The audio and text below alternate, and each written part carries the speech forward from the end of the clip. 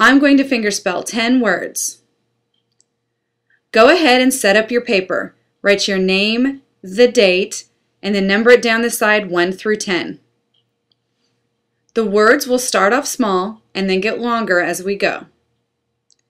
The first 3 have 3 letters. Numbers 4 and 5 have 4 letters.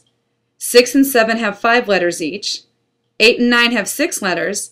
And the last one has 7 letters. My speed will stay constant. I will spell each word twice.